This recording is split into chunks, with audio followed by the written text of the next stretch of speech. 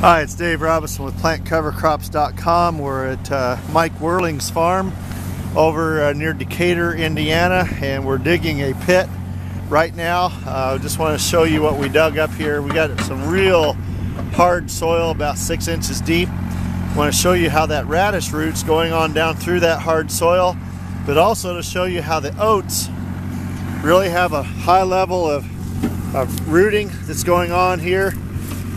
Most of it in the top few inches, but how impressive it is with our amount of rooting depth and rooting going on here. So again, looking at oats and radishes, I'll put this radish up here to kind of give an idea of how deep we are getting through that. Pretty amazing how the getting life into the soil. And here, other than the rains we've had the last week or so here in November, basically we've had less than an inch of rain since the middle of July. So again, Dave Robinson from PlantCoverCrops.com over in Adams County in northeastern Indiana.